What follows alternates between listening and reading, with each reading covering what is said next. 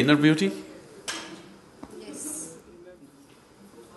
If you have the right kind of eyes, everything is absolutely beautiful. There's no relative thing in this. Relative thing is a social factor, again, it's a training. Depends on what kind of data has gone into your mind. But if you're in a certain state of joy and you look at anything, everything is beautiful. When you're unhappy, only certain things are beautiful, certain things are ugly.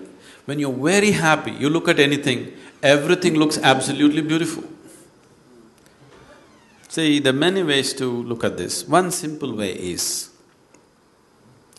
right now you may be identified with many things, starting from your physical body, to your mind, to your education, to your religion, to your society, to various things that you hold in your life.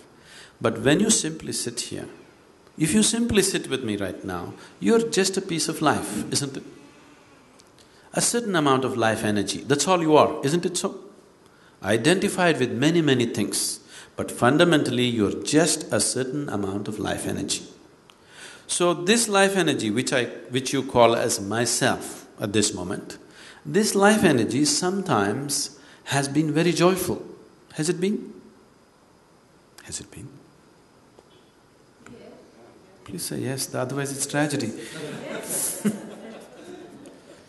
Sometimes it's been utterly miserable, sometimes very peaceful, sometimes turmoil, sometimes agony, sometimes ecstasy. This has happened to this, isn't it?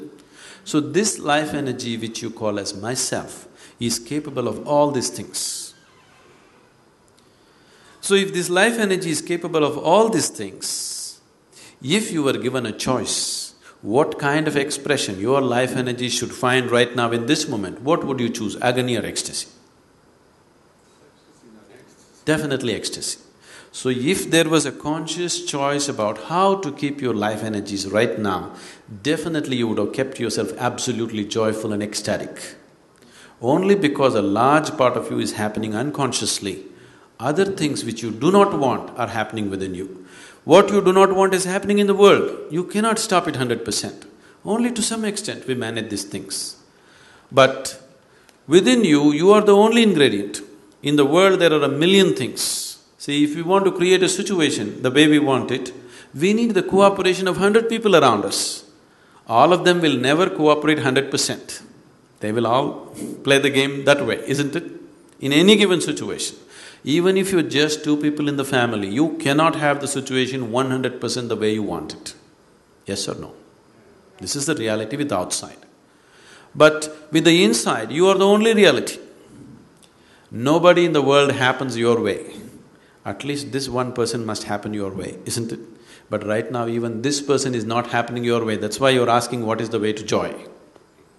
Your mind is not happening the way you want it, your body is not happening the way you want it, your emotion is not happening the way you want it, nor your life energies are happening the way you want it.